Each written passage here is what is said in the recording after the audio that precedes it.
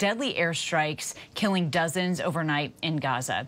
The United Nations Relief Agency says that the images are, quote, hell on earth. Israeli Prime Minister Benjamin Netanyahu acknowledging that there was a, quote, technical failure after the strike, going on to call it a tragic mistake. At least 45 people were killed, more than 240 injured when Israeli fighter jets launched missiles into Rafah. That's according to ActionAid UK.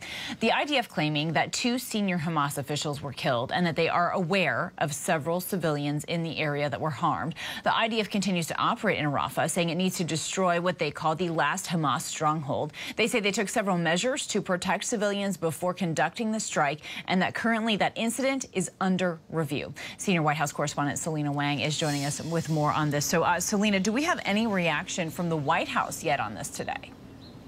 Yeah, Kana, well, the White House is calling this heartbreaking and devastating, and they say that they're working with their Israeli counterparts to figure out what exactly happened. But, Kana, as we've seen before, this administration is trying to walk this very, very fine line. We've seen them be highly critical of Netanyahu and their conduct in this war. At the same time, they reiterate that Israel has a right to defend itself. And in their statement today, Kana, in reaction to this, the White House saying that this strike did kill 2 Hamas senior leaders, but also said that Israel needs to do everything they can to protect civilians. Now, the president, of course, has repeatedly warned Netanyahu not to launch that full-scale attack of Rafah.